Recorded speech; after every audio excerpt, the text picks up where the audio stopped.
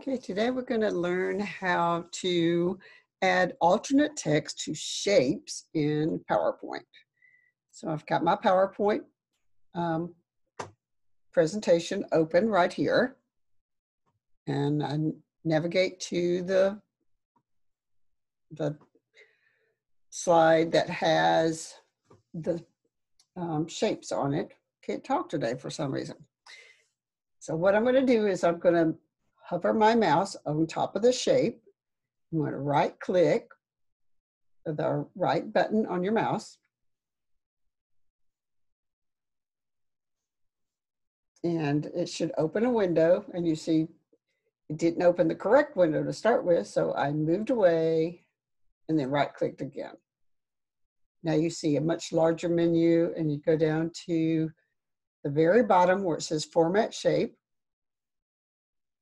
and it's going to open another menu on the far right hand side. You've got this column, and if you look across the top, you can see a paint can, a shape here, and a black square.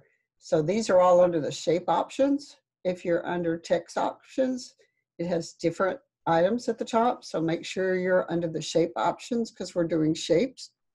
Look for the little black square, and then look down this list. You see Alt Text. So we're going to click on this little arrow next to it, and it opens up. And this is where we're actually going to put our alternate text.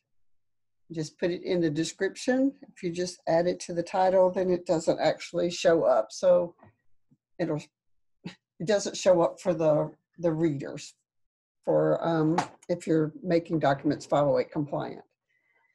So then you just type in the text, like this is a red octagon. If I click on this next shape, this one is a yellow triangle. If you go click back here, you can see it's still saved there. All you have to do is type in the words. You don't actually have to save it or anything, except for you do need to save your document. So once you've completed the description, you can move on to all the other shapes in the document and add the description on each one. And this column will stay open until you close it up here with the little X.